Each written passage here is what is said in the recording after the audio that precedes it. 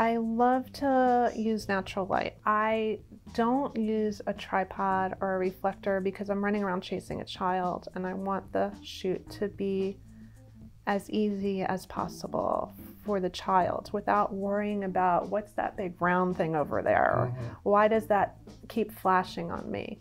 So for me, as little as possible. I'm in Palm Beach, Florida, where the light is either excruciatingly bright or nothing. And a lot of the homes are very dark there. You'd be surprised.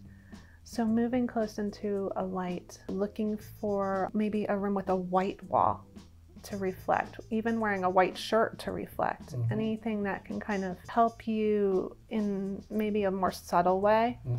If you want to see more of these videos, be sure to subscribe and like, leave your comments, and remember to get out and capture your own images of life.